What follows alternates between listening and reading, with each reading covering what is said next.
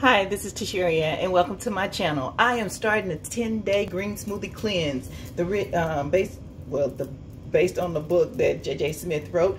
I'm starting again. I tried it a couple of weeks ago, 2 or 3 weeks ago maybe, and I stopped at day 7.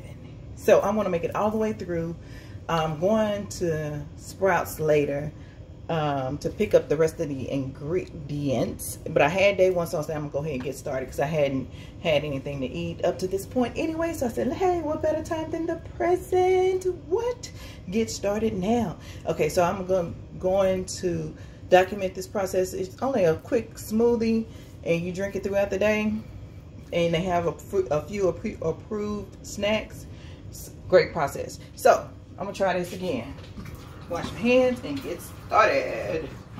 I hope everybody is having a fantastic day. And I really think that this is essential because, like, when I did the cleanse the first time, I already pre-rinsed the spinach, so this video doesn't take forever. And even though it's pre-rinsed from the store, I still rinse it off again. So it's 3 handfuls and some water.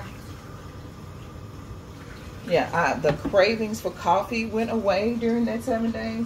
Like, and I still tried to force myself to drink some coffee, and it was like, oh, this is so horrible. How did I ever drink this? And I was like, okay, taste buds, retraining the taste buds is important. So if I make it through all 10 days, just imagine what can happen. So I'm going for it again. And there is, she offers an alternate to just doing the smoothies throughout each day. Like, you can have 1 meal or something like that. Plug it up, that will help. So you're supposed to mix the greens and the water together. I think I should have put the water in there first, but we'll see. It's working.